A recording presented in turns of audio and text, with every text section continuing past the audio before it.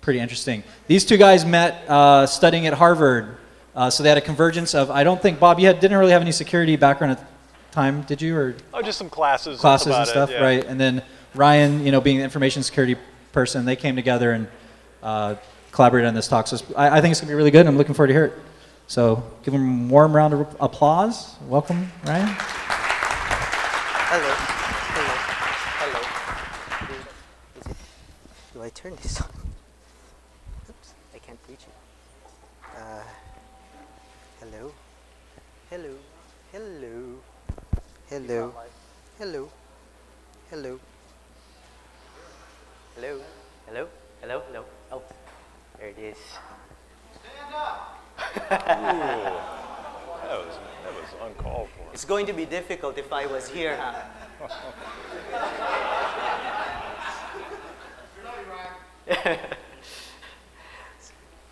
Good afternoon. So we're going to talk about analytics in information security.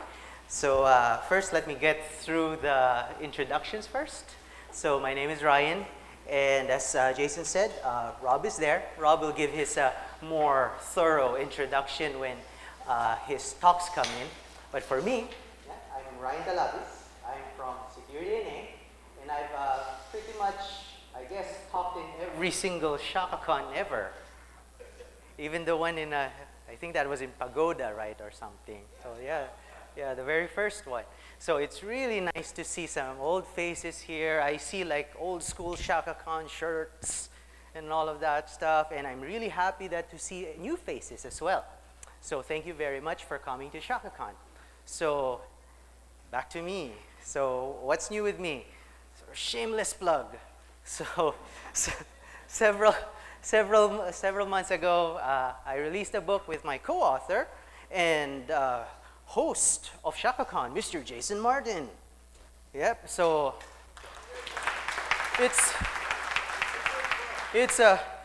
it's doing okay. Meaning, my mom, my dad, my friends. Yeah, but honestly, it's doing okay. But it's not going to be the next Harry Potter or anything like that. So anyway, I mentioned the book because this talk is actually based on a new book that we are working right now with Bob, same publisher, Singres. So it's called Information Security Analytics, Finding Insights, Patterns, and Anomalies. So this talk is actually an excerpt of two of the chapters. One is about simulations, and one is about big data. And Bob will be talking about big data, very trendy and very, what do you call that? A trendy topic. And simulations is not as trendy and not as popular, but I'm going to talk about it anyway. So I'm going to talk about simulations. So let's talk about simulations. So basically, simulations are, simply put, computers that reflect or imitate a real-life scenario. So for example, you have an assembly line. So you have a simulation of an assembly line here. So it's simple as that. So why do we do simulations? So simulations are for two things: optimization and analysis. For first one, optimization, basically what we need to do there is like find the best possible solution for a certain problem or scenario. So for analysis, what we do there is like what ifs. So what if we do this? What if we do that? So what are the results of each of those scenarios? So basically optimization, analysis. That's all you need to think about for why we're using simulations. So who uses simulations? So it's simulations is in very high demand, like medicine, military, operations management. Like for example, here's a simulation of a helicopter combat mission. Like myself, like I got started in simulations doing like medical informatics, like putting layouts of emergency rooms and all of that kind of stuff. So that's how I got into this kind of thing. So it's not too popular in information security, unfortunately, but I think it can be used. And I think it's something that all of us should try touching, try trying as well. So anyway, so what I think simulations can be used for in security is because we have a lot of security data. And with a lot of security data, it's possible to forecast possible results and scenarios. I'll deal more with it with my examples a little bit later. So knowing by forecasting possible results and scenarios, we can define security policies, make decisions, and all of that kind of stuff. So now we know what the basic idea of a simulation is. So that's a simulation. Let's go now to the more nitty-gritty stuff. So there's two modeling paradigms for simulations. So think of it as types. So types of simulations. We have discrete event simulation, commonly called as DES, and system dynamics. Let's talk first about system dynamics. So system dynamics, think of system dynamics as just an equation that reflects a system or a system change. But we're not going to talk about simulations because, I mean, we are going to talk about simulations. I'm talking about it right now. So, but we're not going to talk about system dynamics because it has a lot of math and we have equations and we didn't come here for that, right? So anyway, but one thing that, that should take a look here is this is actually like a very popular equation of the simulation of the hunter and prey simulations. You've probably seen that. Like look it up in Google, you'll find it. There's a lot of simulations like that, like hunter, prey kind of thing. So that's basically like a system dynamics. But we're not going to talk about system dynamics. We're going to talk about the other one, the discrete event simulations. So in my opinion, like a DES or discrete event simulation is by far the easiest to model in terms of simulations. And I think it's more of a match, like real life scenarios. And the thing here that you need to think about in discrete event simulations is these, modeled as discrete entities. So you're probably wondering, what are discrete entities? So has anyone like played here like Sims? So basically Sims,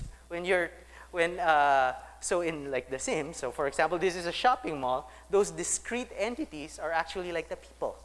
So in that combat scenario that I showed you, the discrete entities are actually like the helicopters and stuff. So let's say you have like 1,000 people in a shopping mall, you're recreating 1,000 different entities, 1,000 different objects. So that's discrete event simulations. Not only is it like easier to work with, it's like, well, prettier than an equation. So aside from that, like a discrete event simulations, it's fairly easy, has some advantages. Like, for example, it's easy to put like logic rules. We'll talk about logic rules later when we get into some of the examples that I'll show you. Then it's also very easy to visualize. You actually see it. You see the simulation happening, not compared to like an equation, right? You just see like a graph and stuff. It's very easy to interpret. And for me, what I really like about it, it has many user-friendly software available. So in this particular presentation, we're going to be seeing Arena. So it's a pretty nifty simulation software. There's also some other software like Mad Model Simulate, and there's also like some other open source stuff like NetLogo and stuff like that. But for now, we're going to show you Arena. So you can see here, Arena, one thing that I need to tell you is Arena is unfortunately not open source, but it does have a student edition which comes for free. And it's pretty much has like all the bells and whistles of a pro edition, though it can't handle a lot of like discrete entities. So this is what Arena looks like. So kind of like Visio, huh? So okay, simulation with Arena. So what I like about Arena is it's very flexible and customizable. You can like specify entities, and you can like visualize everything. You'll see like entities going around. You see what's actually happening in the simulation. And what's also neat about it is you can find like a lot of statistics and report functions in Arena. So you'll see like what's happening. You'll get an idea what all this is about when I show you the examples a little bit later. So, and what's neat about this is like no coding required. You can code. You can use Simon and VBA, but for all intents and purposes, you can, if you know how to use Visio, you can use Arena. So it's very, very, very visual-like. So finally, like my last part of the talk I'll be talking about like simulation examples using Arena. So the thing here is like I can't unfortunately I can't like show you creating a simulation from scratch in 10 minutes. But the thing here is like since after this is a break, you can like just grab me there, and we can do like a mini workshop or something if you actually want to like create simulations. It's very simple. I can teach it like really fast, but very simple stuff, not the type of things that I will be showing here. And besides that, like you can also download stuff like all my like my simulation examples are here, and I also have like a copy of Arena here. So please don't download. It's kind of large, and I know the Wi-Fi might be like kind of swamped and stuff. So, but I have it here, and don't worry, this is not a pen test. I won't social engineer you. So I have it all here. So let's go through like the simulation examples now. I have a couple of simulation examples that I wanted to show you before I go away and have the big data stuff done. So what I will be doing is a zombie simulation. But not this zombie, this zombie. Seriously, this zombie. So I'm going to talk about, like, have you guys, who watches Walking Dead? Like World War Z and stuff. Like, cool, huh? I'm a big zombie fan. So the important thing with a simulation is to have a scenario and have a problem, a question that you need to answer. So here, let's say, there's 170 people in a conference room. There is one door, and one zombie enters the door. Oh, would have been cooler if I actually had one of our guys like be a zombie and stuff and walk there, huh? So in any case, so in this scenario, how many of us would be zombie food? So that's pretty much the idea of the simulation. So this is how I created a simulation. As you can see, it's fairly simple. And honestly, this is a very simple model. So the important thing with Arena are these things. So these things are called modules. And it's pretty much like a drag and drop. What I'll show you is like what each of these modules are meant for and what they do. So for example, like this create module, like these things that look like this, they actually create the zombies. The people stampeding out the door. So they create the zombies here, 170, and this one creates like the one zombie going in the door. And this is another important module, which is called the process module. And the process module is actually like a representation of the action. So here, all I really did was like there's only one action that we will do. It's like a stampede outside the door. So that's pretty much it. So that's one of the process module that we're using. And here, the more important stuff in a simulation is actually the decide module. This gives you logic rules, as I mentioned a little while ago. So I made it very simple. So the thing here is like if you were stampeding, what are the chances you encounter a zombie? So if you don't encounter a zombie, then the entity actually leaves the simulation. So it's gone. But if you do encounter a zombie, the next question, are you zombified or eaten? If you were eaten, then you leave the simulation. But if you get zombified, you actually become a zombie, and it increases the chances that other people would encounter new zombies. So that's pretty much how you do like simulations. It's very just like creating flowcharts. So this one is the record module. As I've said, like Arena, it has like a really cool like statistics and reporting. So this is what a report looks like, and this is a record module. Like if you want to learn more, just find me like later in the break and stuff, and we can like play around with it. So this is actually what Arena looks like. Okay, so this is Arena. So if you see, it looks very much like Visio, right? So these on this side are actually the process modules. So it's just drag and drop. It's really that simple. And once you define your different modules, your different logic rules here, like there. All you really need to do is like tie them together and run it. So think of it as Visio that you can actually run and stuff happens. So it's pretty cool actually. So like here we have our zombie simulation. All you need to do is like to run a simulation is actually like a press go and it'll run. Oh wait, it's too fast. But wow, that was fast. So let's do it in slow motion. So you see here it's going like through the different logic rules and all that stuff. So it's cool to see it. And honestly, there's a lot more prettier simulations here because the Arena actually has a visual designer where you can like create very, very fancy stuff. So, but the thing here, the real value of a simulation is not running it once. The real value of a simulation is running it hundreds and maybe thousands of times, right? So you know the best scenario and the worst scenario. So that's why you run it like multiple times. So it's very easy here. So you set it up here. You just put like, let's run 100 simulations. And let's run it, like now it's in slow motion, but let's put it like a batch run. So I'm going to run 100 simulations here. It's that easy. Whoop, that's 100 simulations already. So you see the report. So finally, you see the report here. On average, maybe 162 of us would actually get out, on average. But on a relatively slow day, let's say you guys just had lunch, like really like sleepy, not looking at the stuff, 151 of us could be like zombified or eaten.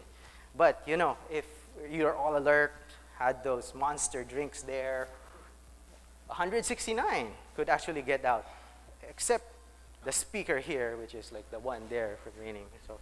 So anyway, so that was like a quick example of a simulation. You see, it's really very simple. I love to give you like the samples here, and you can run it on your own. So the next one, okay, let me, oh, oops, current slide. Okay, so that's the zombie simulation. For my last one, I'm just going to show you something a little bit more practical, but a little bit more simple. I think you can actually start with this particular simulation if you're playing around with it. Oh, wait, I forgot a slide. So, well, that zombie thing was a little bit unrealistic, right? So, but the thing here is, think about this.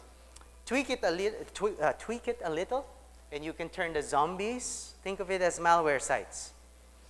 The people who are stampeding, think of it as users surfing the internet. Think of the zombification process as malware infection.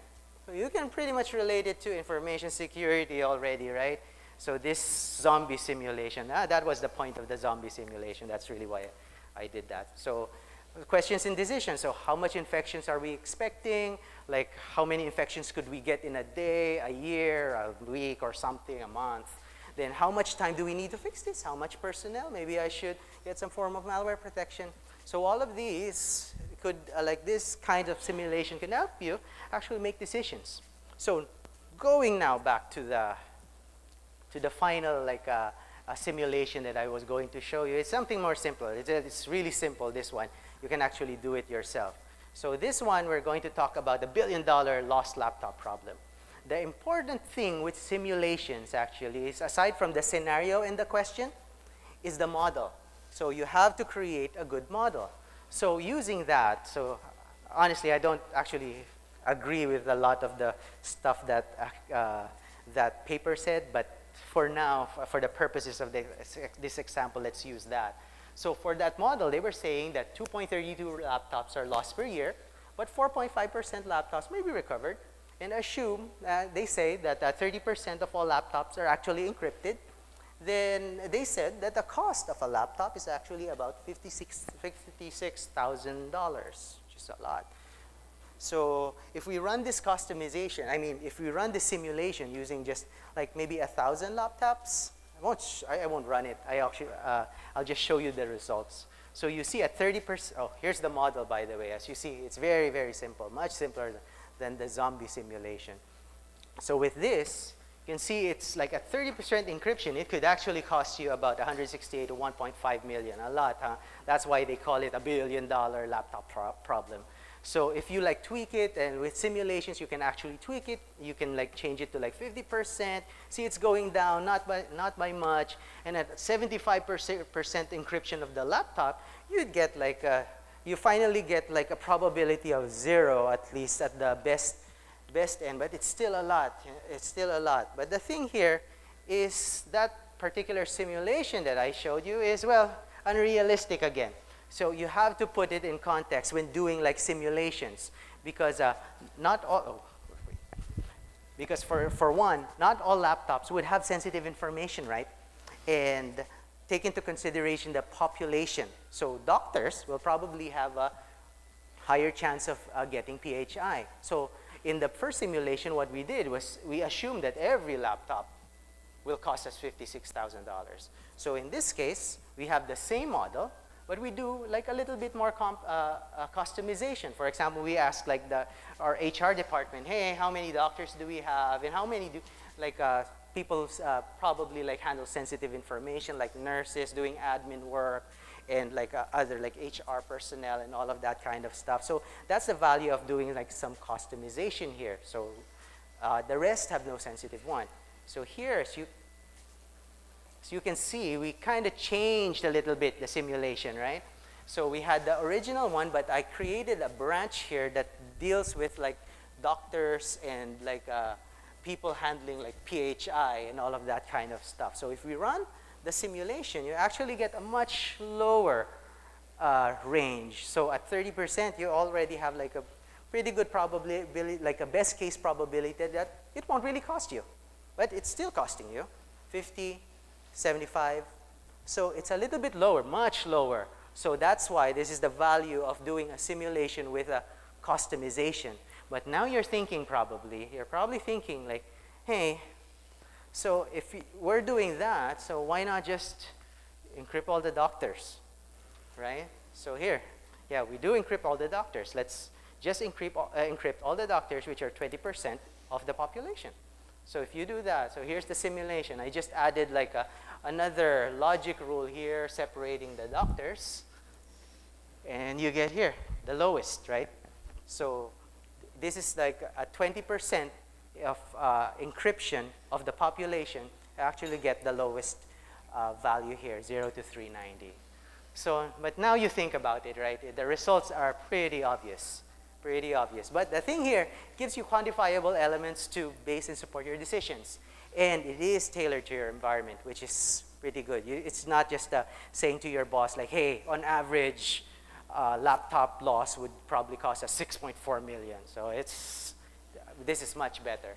So things to remember. I'm wrapping up now the simulation stuff. Simulations can help you find, well, the best solutions for a problem, then the most appropriate to your environment. And you have like quantitative basis for your decisions. But the thing with simulations here, before you do anything, just think about these questions first. Are the results already known to some of the people in the trenches? So sometimes it is. Sometimes the results are pretty obvious, but sometimes it's not. And sometimes when it gives you like an unexpected result, are you willing to do the change? Are you willing to implement that change based on a simulation?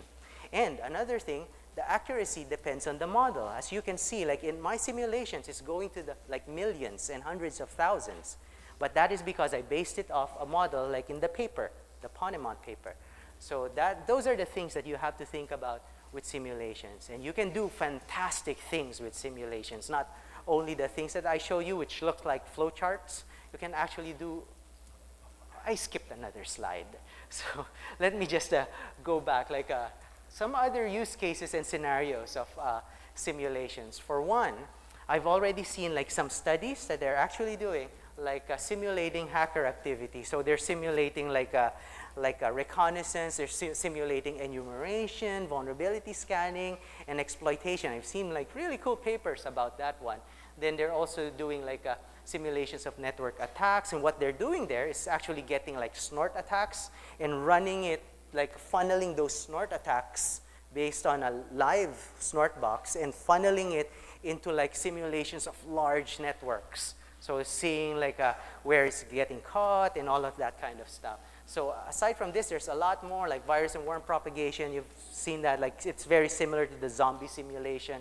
And I would love to talk to you guys about other interesting simulations that you can think of. So I'll be actually outside, and if you guys want to talk about it, if you want to learn how to do this, I'll be there and doing like a teaching kind of thing. So anyway, other stuff that you can do with it, it's not only those flowchart kind of things, because simulations in Arena actually has like what it's called like a visual designer. You can actually make it as pretty as you want to. And as you see here, here's the combat simulation. Here's an emergency room simulation. This one is a truck assembly, and that one's actually a mission to Mars simulation. So you can do like really pretty ones. So in any case, that pretty much ends my simulation talk, and I would like to turn over this presentation to Mr. Bob McPherson. He's going to talk about big data. Thank you, Ryan.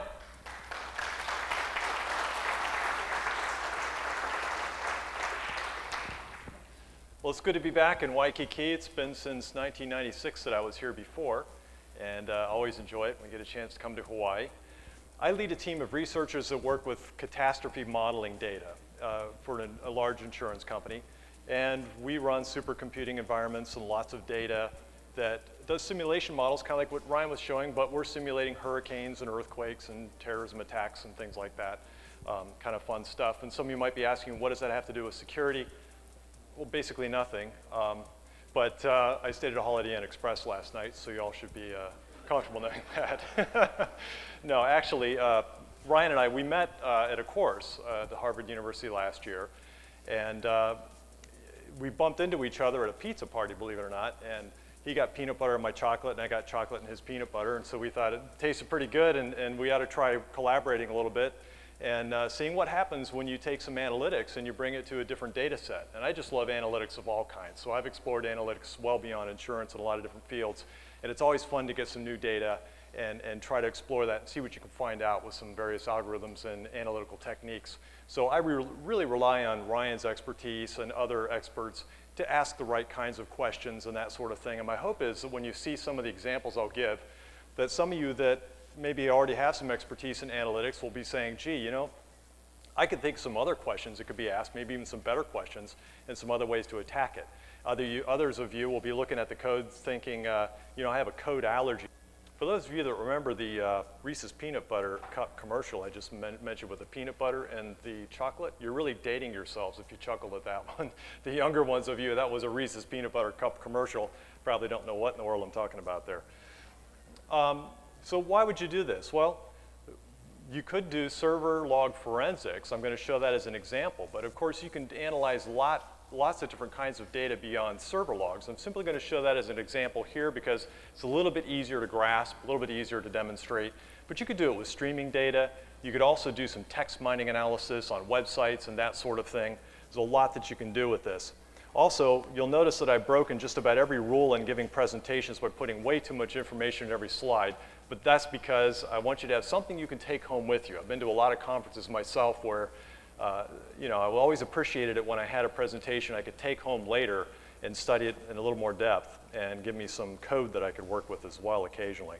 What we're going to show here is some big data technology, Hadoop and MapReduce. How many of you have heard of Hadoop by show of hands? Okay, probably about half of you, a fair number of you. And MapReduce kind of goes hand in hand with Hadoop. And I'm going to use something called Hive technology that rides on top of that enables you to query data, textual data, that's distributed across many different computers. That's what Hadoop will do for you. I'll explain a little more about that later. And we're going to do some fuzzy searches for keywords and terms. We're going to do some time aggregations of weblog variables, perform sorting to identify potential problem sources. We're also going to create some analytical data sets that can be exported, and you can use other analytical tools on it. So if you've got many servers, they obviously create a lot of logs, and it can be very, very difficult to deal with a scenario where you have a lot of logs you need to analyze at once. To do them one by one takes way too much time and maybe even be impossible. So what you can do with Hadoop in that environment is you can actually analyze them all at once, as if they were in one table. It's going to look to you like they're all in one table, but in fact, you've got many different server logs that you're analyzing simultaneously. And the setup that I've got here is you've got the log files, and I'm going to use an Amazon cloud environment. How many of you have heard of Amazon's EC2 environment, Elastic Cloud Compute? Okay, less of you, but some of you have. And you could have also done this in your own environment. You could set up custom, and I've done that as well. But the reason I'm showing Amazon is because every one of you has access to that. They have a free trial, after which there is a nominal charge. Could be a big charge depending on how many virtual computers you spin up, but I've been doing it for some time on my own, and I haven't had a big bill yet, what I consider to be a big bill. So it's kind of a convenient way to essentially have supercomputing capability at your fingertips. And Hive lets you write SQL-like syntax queries on Hadoop. How many of you know SQL? Okay, probably about a third of you know SQL. How many of you know somebody that knows SQL? Okay, most of you know somebody at least that knows SQL. So if you don't know it, you can turn this over to someone in your staff or someone in your organization that can work with it. Essentially, I've taken these log files and I've moved them to an Amazon S3 bucket, which is just storage, simple storage. And from there, I push it into a Hadoop distributed file system, and then I run Hive queries on that file system. So that's essentially the flow of what's going to happen here. Now, the server logs can be downloaded from this location. So when you go home, if you want to give this a shot, the data's all out there. You can download it from there. I've put them all there.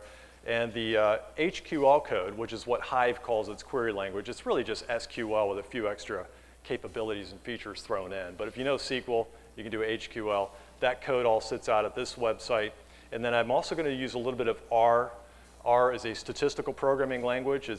R is known as the lingua franca of statistics these days. So I've got some code out there, sample that you can work with. The software that you need to run the analysis is all out there in EC2, Amazon. And there's a really nice tutorial here.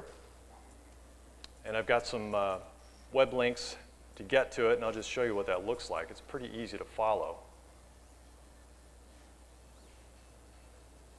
There you go. And it's got screenshots and that kind of thing to get you started.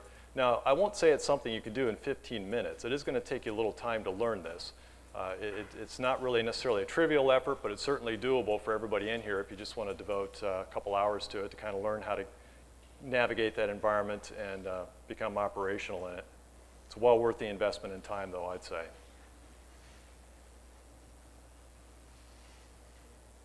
Also, there's a link here if you want to set up your own environment and you don't want to do it in Amazon. You can use something called Cloudera. That's also open source, and you can download that for free to try it out. I've got a link here to R and also a technology called Mout. Looks like Mayhout. They pronounce it Mout. And that enables you to do analytics in a Hadoop and MapReduce environment.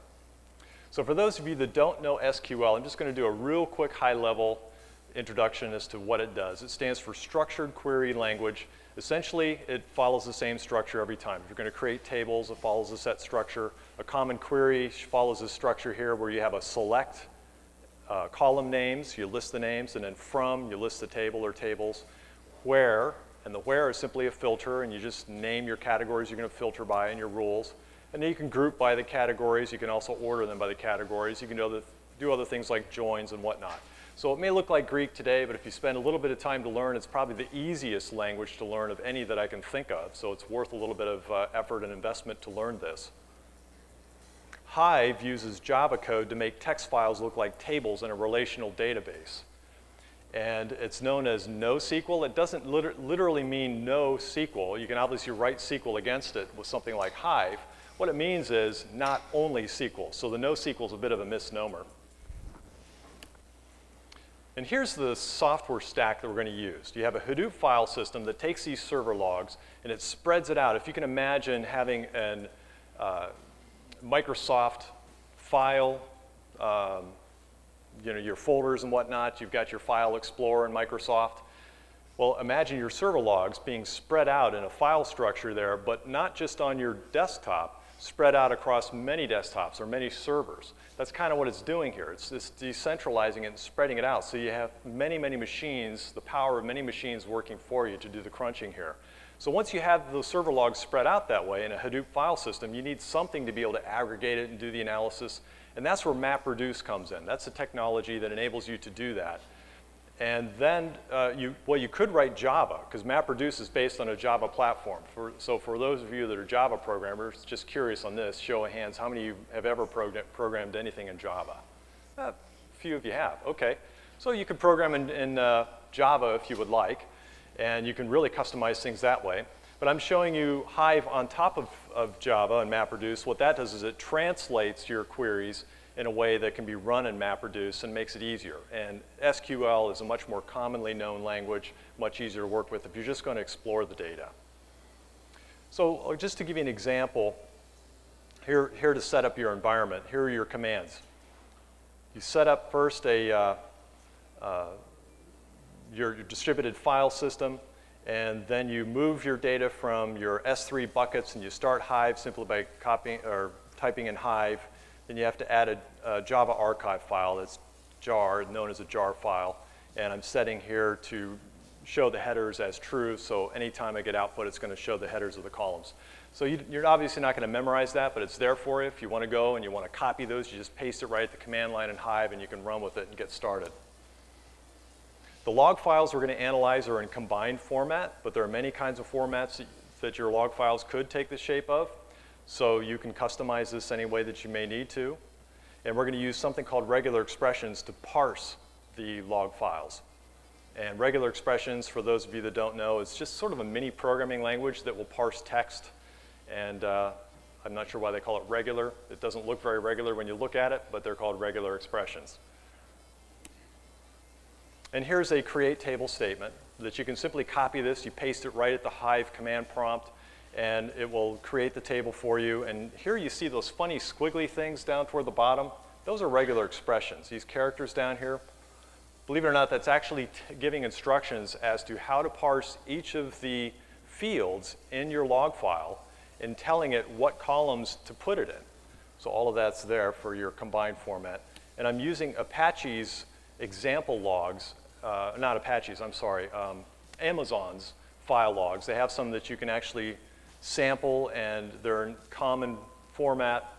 I added to it, though. I put some attacks in there, some examples of, I put a 7th file in there that shows vulnerabilities that were exploited in their actual attacks, so that we can actually detect some of those. And when you actually load this, here's what the Hive command prompt looks like. Hive at the command prompt, load data in path. And you just paste this in here, and it's going to take and transfer all of those log files that were in my storage, S3 storage, and then move them across. And it happens very quickly. Now, the first part of this, what I'm going to show, is the known unknowns. All I'm going to do here is do some direct SQL queries on the log files, and I'm going to look for some specific situations. So we don't know if there are any intrusions in here into our log file, but we know what we're looking for. We know what those attack vectors are. So that's probably the simplest situation. So I'm going to show that first. But there are also unknown unknowns, and I'll get to those later. And when you're actually doing an analysis, you might want to start with the unknown unknowns first, just to see where you might want to start your search, and then go to your known unknowns. And it'll become a little more clear, I think, as I go on here. There's an operator in SQL or SQL called like, and you could just look for patterns using like. And it's a simple way to do it. If you prefer using regular expressions, and I'm sure some of you are capable of doing that, you can also use regular expressions to really hone in on what you want to do. But the like operator is a little easier to show what we're doing here. So here's an example. I'm going to select all columns, that's what the asterisk means, from the table Apache log, and that's what I called it when I created it. And I'm going to lowercase, so where you see lower, that's simply a function that reduces everything to lowercase, so everything's consistent. Where it's like, whenever you see any of these kinds of scenarios. So you got .exe. Obviously, that's somebody that's probably hunting around for an exe file, possibly doing an inclusion of an exe file. .ini is another one, executable. You've also got a lot of files here that are at the root of any kind of a Linux kind of an operating system that I'm sure many of you recognize, USR, EETC, DEV, opt, root, etc. So if you find any of those, then bring them back and show us. Also, the very last one here, sort of the Swiss Army knife of traversal, the dot dot at the very bottom. Whenever you have dot dot slash, those of you know little Unix know that you can bump up to the next folder above or the next directory using that dot dot. And you see that a lot with these kinds of attacks. And here's the result. When you run that query right at the Hive command prompt, there in fact these were actual attacks. Some instances that came back, and you see the ubiquitous dot dot dash dot dot slash, but you also look at the status code here, and it's a 404. Okay, that failed. That's a status code that really, it was a request that failed. 500 series would be another one that failed. Until you get down here at the bottom one, that's a 200 down there. That one succeeded. That one actually got through. A lot of these are just trial and error until they actually manage to get through. So you can just do this from any direction and query anything you want. That's the advantage of doing these custom queries. And yeah, okay, it's a lot of code, takes a little bit of effort, but again, this will do whatever you dream up. You're not going to get that with any kind of a GUI or fancy kind of an application. There's command injections. What this will do is try to disguise commands with HTML URL encoding. This query is a very simple one, but it includes keywords from some common examples like ampersand comma or 20% echo, %60 ID. And you can really add to this list. There are a lot of other possibilities that you could do, but just using these few reduced these here, these problems that came through where there were actual breaches here. And if you look through, you can actually see that there are examples of the ampersand comma and some of those key terms that we looked for earlier. So those are the known examples of known unknowns. And I actually have I've done a lot more, and I've got a few more examples in the sample code you'd be able to download if you want to take a look at that. But that's all I'm going to show at this point, just to give you the idea of what I mean by sort of a free-form query or free-form search. Now let's go to the unknown unknowns. This is a little trickier. This is where you get into some of the zero-day stuff and that sort of thing. Here you're going to be looking for outliers. You're going to need to use some statistics in this one. So I realize it probably just went from bad to worse. You just went from code. Now you're going to statistics. But for those of you that enjoy that kind of thing, and I can see there's some of you that do, just by show of hands, you probably enjoy doing some of this stuff in big data, and maybe some of you do already. By the way, if you do, feel free to send me a note. If you have ideas or whatever, I'm always loving to collaborate and learn from others. So send me whatever you've got. It's fun stuff. Let's move on here.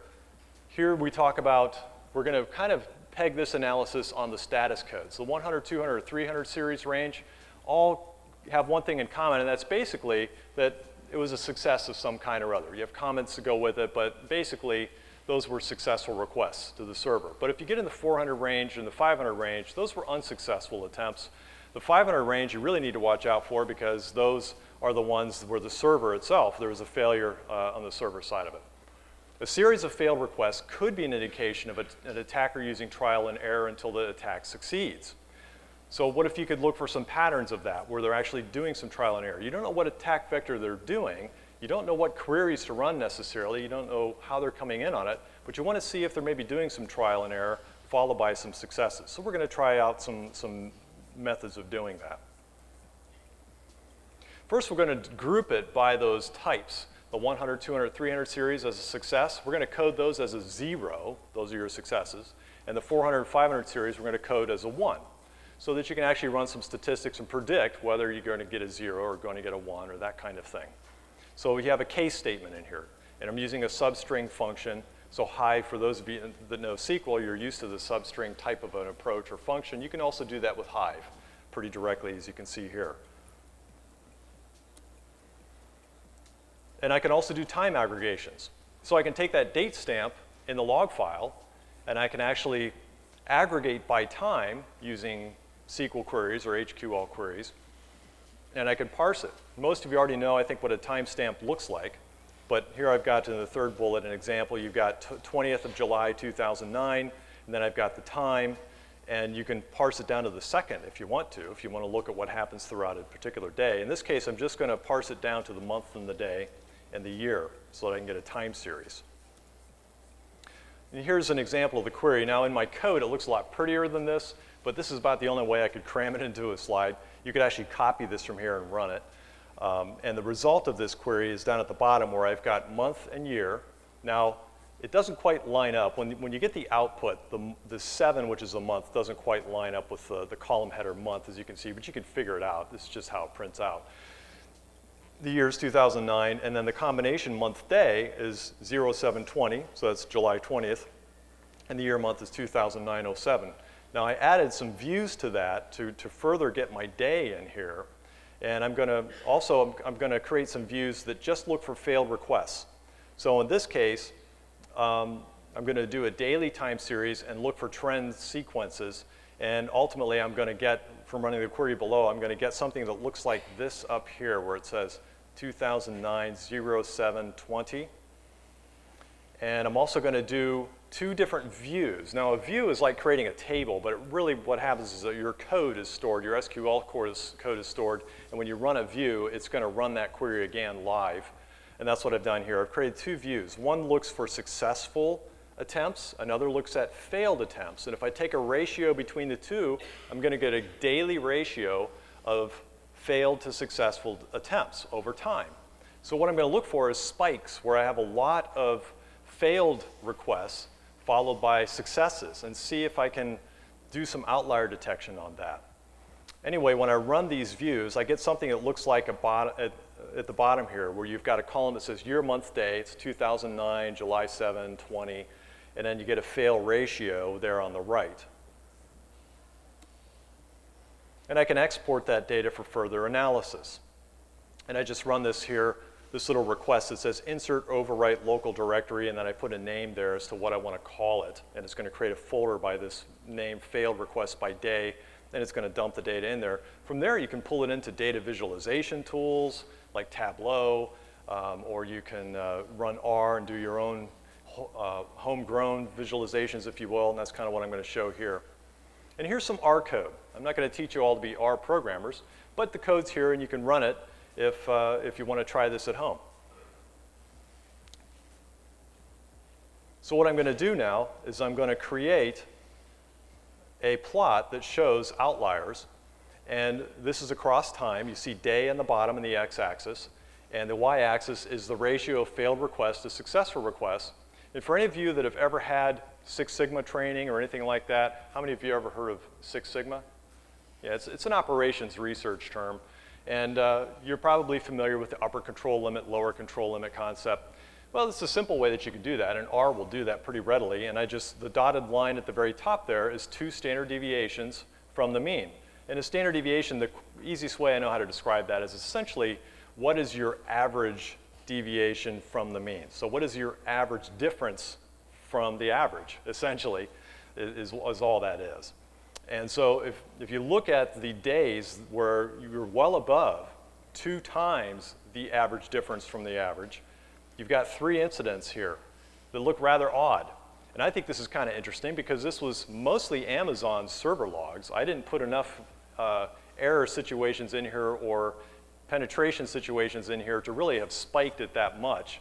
So it looks to me like somebody probably was making some attempts against Amazon's logs and was not successful, but nevertheless they made an attempt. And if you find a situation like this, might bear looking into those particular days and drilling down.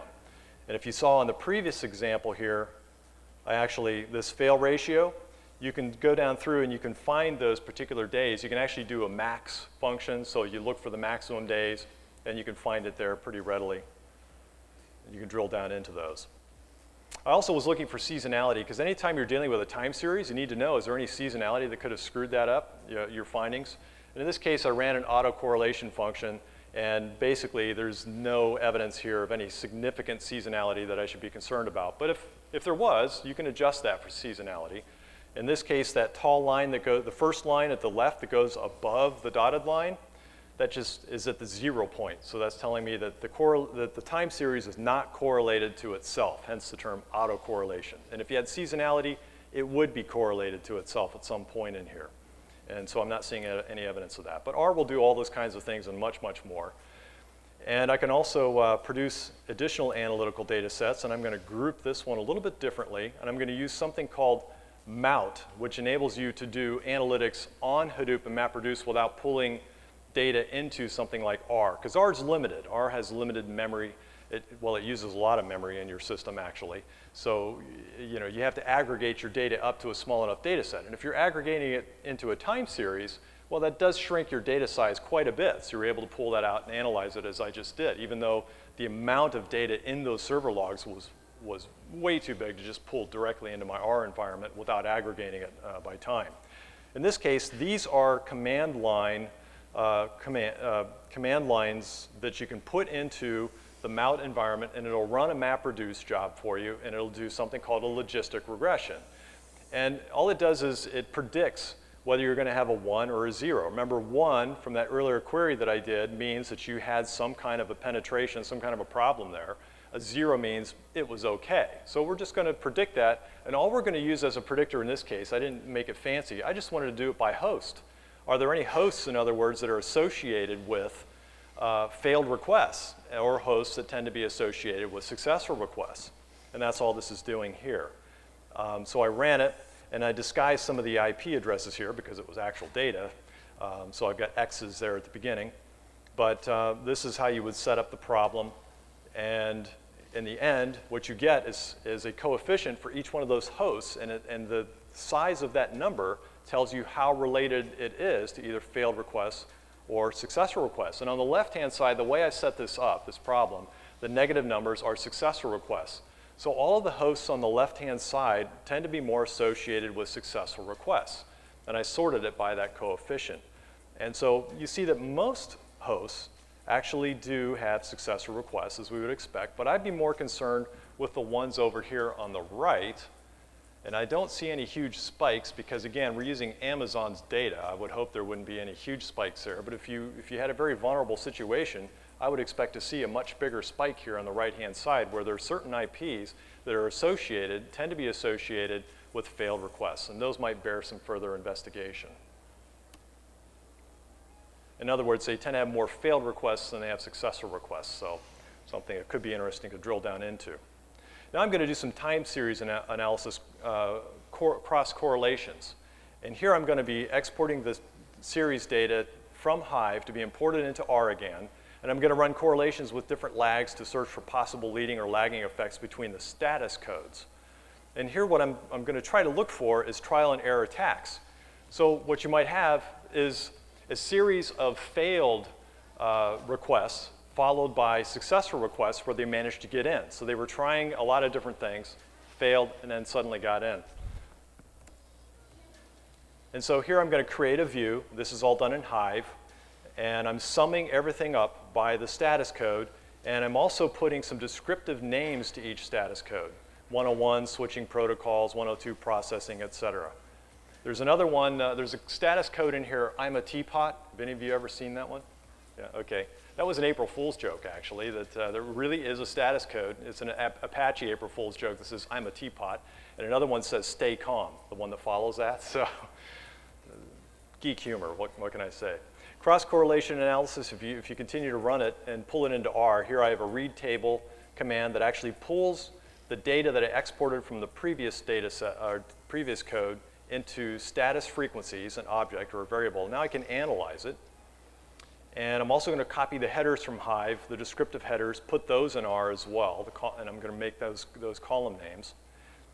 And here's some more code where I'm actually running some analysis on the result. And let me show you the result. This is a cross-correlation analysis where it's a scatter plot. So you've got an array of scatter plots, and what I'm looking for is any kind of a diagonal line that looks like it's shaping up to be a pretty good diagonal sort of a pattern.